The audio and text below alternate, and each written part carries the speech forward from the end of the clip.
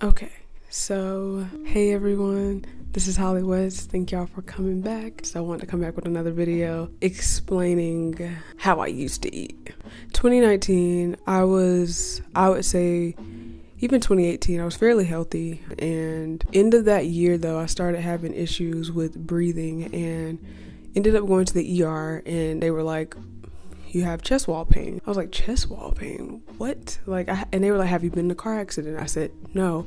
I was like, where is this coming from? And so that was the start of, I guess, all these health issues. And now throughout high school, I had heavy periods sometimes, and I was anemic, and so that was also just there. And I just thought it was normal. I thought heavy periods, I thought everything regarding heavy periods and dysmenorrhea was normal, but it wasn't. And I had to learn that. I had to see that for myself, that on the floor shaking every month wasn't even still how it's supposed to be, or indicating like you're healthy, if that makes sense.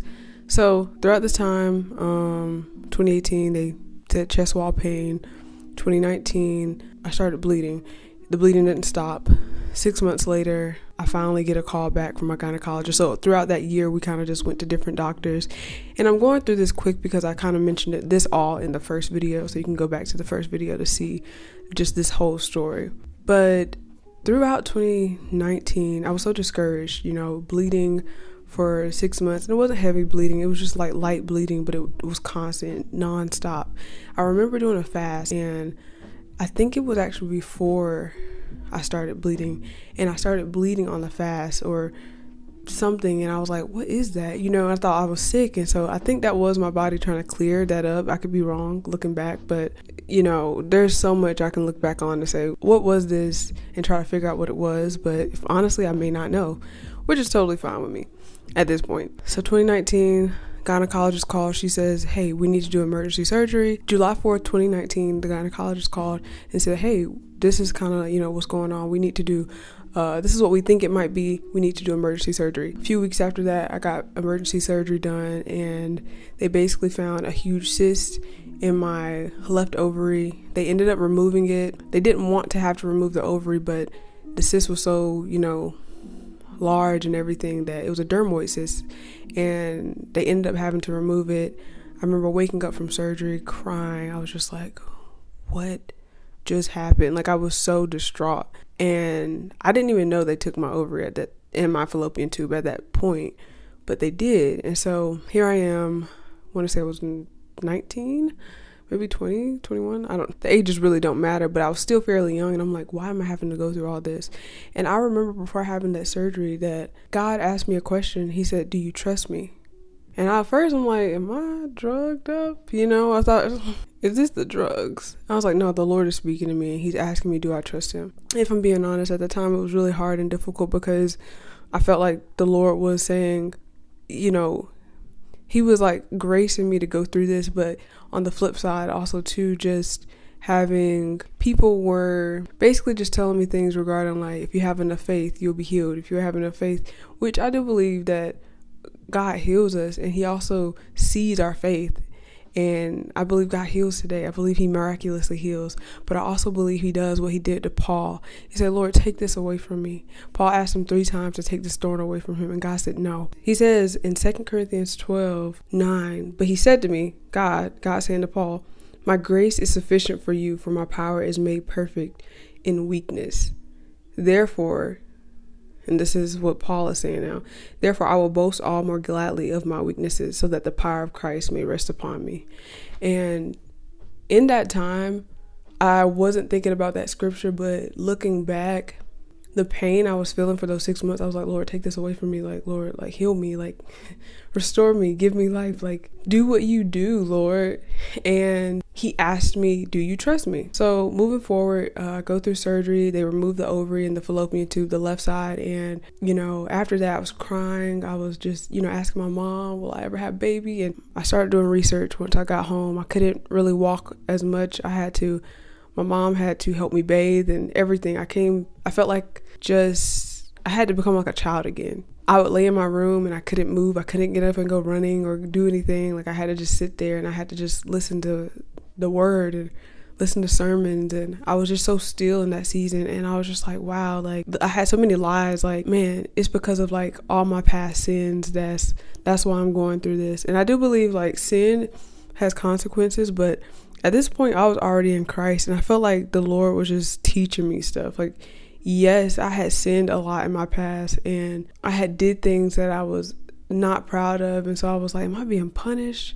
But really, I feel like at that time it was needed. It still makes me sad to look back on sometimes, but not in a way that like I feel self-pity. I just am like, wow, like that was just a moment, a low moment for me. And it felt like, you know, I had just I think got out of a relationship, and I also just left a church, and all this stuff had happened. So fast forward, now I'm in this place where I'm looking up Dr. Sebi. I'm at this place where I'm looking up plant-based stuff. I'm seeing all the stuff about plants are healing, and, you know, vegetables and all this stuff. It's just like fruits and everything from the earth is healing. Like a plant-based diet that kept coming up, like to heal yourself you need to do a plant-based diet. And I'm thinking about, oh well, Daniel ate vegetables and stuff. Daniel ate vegetables for a time period, and maybe this is something, you know. I'm always taking stuff back to Bible and just like, Lord, what is this? What is that? And so the Lord knew that I desired to do what he wanted me to do. Like I didn't want to just do something just to try it. But I'm healing at this time. I lost weight. And so I told my mom, hey, I kind of want to do this plant-based diet. I want to do raw vegan for some time, and she did it with me. She didn't last the first week with the raw. Looking back, I understand why. That stuff is hard. Knowing today, looking back, it was hard because I was coming off of eating just standard American diet, just eating a standard American diet, eating burgers, eating whatever I wanted to.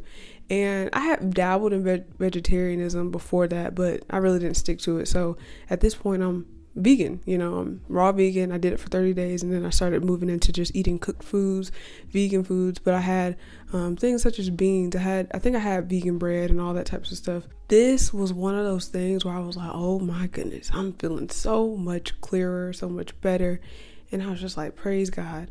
And if you think about it, if you're coming off of eating artificial sugars, artificial sweeteners, a high sugar diet, a high carb diet, low protein, and I say low protein because I feel like I could have been eating a lot of meat, but eating all those carbs, it's like they don't compare. And so eating I'll say a moderate protein more so, but just the diet I was eating, which was just standard American, fast food, certain things, I don't ever classify before that I was just eating the craziest stuff. My mom is a cook. She cooked for us. When I was anemic in high school, she would make me a steak, and that was the one thing I remember. I'm like, every time I felt like anemic, my mom made me a steak. Keep that with you when we get to the end. But every time I felt anemic, I never ran to beans, never ran to legumes or chickpea or anything that they say are high protein, plant-based proteins.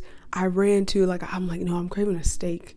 Can I get a steak? Hello? Anyone? Can I get a steak? You know what I'm saying? So continuing on, I get to this point where I realize that, man, okay, this is helping. I think I just want to continue to do this. So as I'm continuing to do it, it's cool and all, and it's good, and I'm thinking like I'm going to be the healthiest.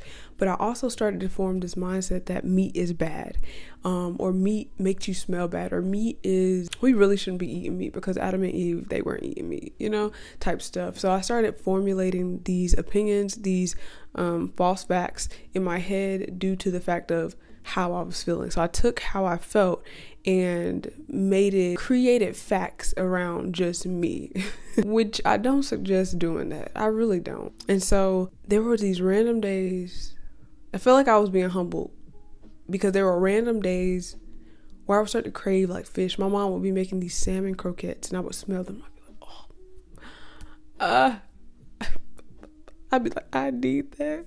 But what in me, if you think about this, what in me deemed salmon to be bad? Or what information did I look up for me to deem something as bad? So this is where I get into the moral aspect of stuff. This is what I created. I created an aspect of almost like a religious mindset off of, oh no, that's bad. I shouldn't eat that. And now if you're soaking up all these plant-based vegan stuff, videos, all that stuff, you can find anything you want on the internet. If you're pro-veganism, you can find a lot of people who are pro-veganism. if you are pro carnivore, you can find a lot of people who are pro carnivore, you know? So whatever you want or whatever you're looking for, you will find it. Like, and that's what I was doing. I was researching all the stuff regarding vegetables, and Dr. Sebi came up. And I think a lot of the stuff he said or recommended, especially for people who was on a standard American diet where you're eating artificial sweeteners, you're eating all these high sugar foods, you're eating all these seed oils, all these oils that are just new to our bodies. You're eating fast food, who knows, has MSG, anything goes, honestly, in the fast food. When you look at all this stuff and you go from eating that to just eating vegetables and fruit, honey, you're gonna feel healthier. You're gonna feel like a weight was lifted off you. And that's what happened. But I deemed the smell and the taste, or just like the thought of like, I could eat a salmon croquette as bad. And so I made this religious. And so continuing on, I finally got to a point where I was like, you know what? She kept making these things. I was like, I'm about to eat some salmon. So there would be times throughout my vegan journey, I would have like salmon, and I felt like I was doing something bad. Now at this time, many people may watch this and may not be in the Lord or may not know Jesus, but this is where I believe the change and the switch was for me. The Lord changed my mindset, because at the end of the day, everything I was intaking from the internet, veganism is good and this is that, and plant-based diets are the healthiest diets, meat is bad for you. Look at how they raise this conventional cow. Keyword conventional. That is not all your dairy farmers. That's not all your farmers out in the world. They're not raising their cows or pumping them with hormones. Not all farmers are pumping their cows and animals with hormones and doing the most. But what people are looking for local farms. I'll wait. None of us, and I'm gonna talk about me in the past, I was not looking for no regular farm. So deeming all this stuff like, oh, look at how they treat the animals, look at all this. We would have not survived in the days of like Israel having to sacrifice animals. That's a lot. Let's just continue. I'm just saying that I think at the time I started to form an opinion of stuff that was wrong. Just simply put, it was wrong. My mindset was wrong. And if you're watching this and you're not Christian, I just want to encourage you to consider this world. Consider how God made this. Even if you don't believe in Jesus, consider how he made everything, and consider the stuff you just see. It's nothing like I have to say, oh, this is what the Bible says about it. No, what do you see around you? If we didn't have all this technology and all this stuff, people would still be eating vegetables, and some people, more cultures than not, would still be eating meat. You know, like that's just how it is. It just depends on what's around you. So going into this, I started eating salmon, and my health started getting worse. Not because of the salmon, but I kept being strict. I kept finding these foods that were soy based, and they had so much additives that, I couldn't keep up with how much things I was putting in my body at this point. I started eating I think you probably know the company Corn. If you're vegan or you're vegetarian, you may have heard of it. And I know you're like, oh, well, you shouldn't have been eating all that stuff. You're right. I should not have been eating processed vegan foods. And so I do believe if you are vegan, vegetarian, or whatever, if you do it, just do it right. I think at the end of the day, and you're like, well, how you do it right? Just eat what's naturally given to you. Just eat what is growing. I used to tear some Impossible Burgers up. It's crazy. Burger King put me on, and I would eat them. My health started declining. I finally caved in. I was like, at this point, I was like, I'm going to eat some fish here and there, but I'm not going to have that much. Around this time, I did end up meeting my husband at a car wash. Funny story. But I ended up meeting my husband at a car wash, and at that point, I still was vegan, going through a lot of stressful moments. That was a stressful time in my life and a very emotional time in my life. And so I just remember just reading the scriptures and just like, Lord, why am I feeling this way? Or, what is going on? I was reading 1 Timothy 4, and I'll never forget. I literally gagged. I was like, what? I was like, like, wait. I was like, have I been deceived over something simple as such as food? You know what I'm saying? Like, have I been led astray by the world, by conforming myself and my mind to the things of what the world says is right? Anytime the world is pushing anything, hear me out. Anytime the world is pushing something hard, if you are a Christian, even if you're not a Christian, seek for truth. I believe the truth is God's word. And it's not just like, oh, that's your belief. No. The truth is God's word. It's just the fact that do you believe that or not? And this is what it says. It says, now the Spirit expressly says that in latter times some will depart from the faith by devoting themselves to deceitful spirits and teachings of demons, through the insincerity of liars whose consciences are seared, who forbid marriage and require abstinence from foods that God created to be received with thanksgiving by those who believe and know the truth. When I read it, I said, I'm changed. When I read that, I said, oh, wow, I've been deceived. I either humbled myself or I would have been humbled. And now this was a time period I had met my husband. You know, I still hadn't gone on a first date, but I remember like it was crazy because I had just gotten convicted. I remember just being like, Lord, I'm sorry. I'm sorry for calling what you created to be received with thanksgiving. I'm sorry I called this bad. I'm sorry I deemed this as just not unhealthy. I'm sorry I deemed it as unhealthy. I remember before we went out on our date, he asked me, did I have any allergies or any food allergies? And I was thinking in my head like, well, I don't eat meat, but I had already been convicted by the word, like I just read, and I was just like, you know what? Let me just say I eat seafood here and there, so we went to a seafood place, and from there on, we went to a ramen place, and we ate, and from that day on, I ate meat. At this point, I was just like, no, I'm free. Like, I was like, I don't care. Like, I don't care. And it wasn't like I still cared as much about what I was putting in my body, if I'm being honest, but it was the fact that I knew I had found this aspect of freedom in the Lord by him revealing truth to me. I was like, I don't have to be bound to some worldly ideologies or just my own ideology of what I think is right and wrong. And so I prayed over my food. We ate, we got married near the end of the year. There were other health issues that started popping up for me, and I was just like, you know, at this point, you know, maybe I need to continue to look down this nutrition thing.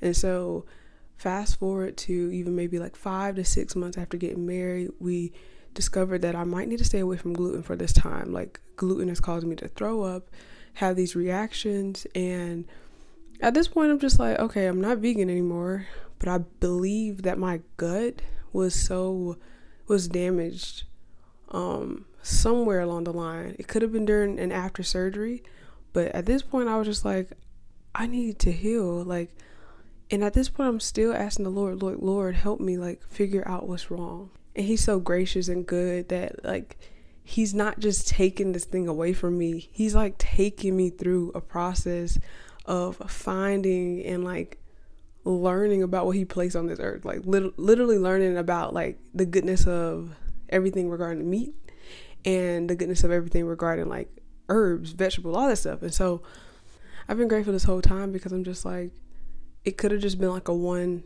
done deal of like, he heals me and I'm good and I keep going about my life the same. I probably wouldn't have changed. If I'm being honest, if the Lord has supernaturally healed me, I know he can, but I don't think that's his way for everybody. And so this whole journey has been like a disciplined process of like learning what's real food and why he placed it on the earth. And like I started to grow this love for nutrition even more after getting married. And so we found out about the gluten intolerance. Okay, I need to stay away from gluten. I'm looking at all this gluten-free stuff, but even in all of that stuff, there's a lot of other stuff. And I'm like, oh, what's all this stuff? And so we went through all these little fad diets, quick diets, you know, or just diets to try for a month or so. And then we actually got my gut microbiome tested and stool, and sampled blood. And I just learned a lot about what was going on in my body. And so we actually took Biome at that point. This is not sponsored, but we took Biome. It showed me all the things of what I should avoid for a time. And it said beef. And I was like, eggs. I was like, I'm not gonna eat eggs. I'm about to eat eggs. But I knew it was only for a time. That time was like 7-8 months of like staying away from all these foods that they kind of were like, okay, stay away from. Like almonds were very minimized for me, and I didn't get that at first, but now I see a lot of these vegetable foods, some of them they placed on minimized for me, and I was like, that's so interesting. And now I understand kind of like the compounds somewhat of what they have in them, and why some people should not just eat a plant-based diet. They should eat meat. And so fast forwarding to kind of just now and where I am, I feel like I believe the Lord has helped me so much in every aspect of like spiritually, emotionally, physically, regarding food and regarding like just all this stuff regarding nutrition, because I had such a weird, different mindset about it. I would say worldly.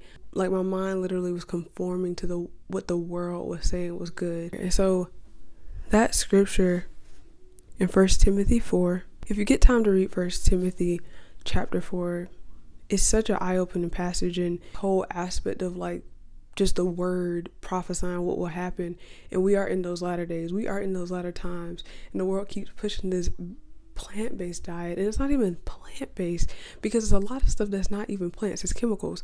And so at this point we just see so much deception regarding like food, veganism, vegetarianism, even just other diets like carnivore. It's like all these different diets, like you can pick a diet. But I would encourage anybody out there who's confused, go to the Whole Foods. If you're confused, I want to encourage you to go grocery shopping. Shop for your produce.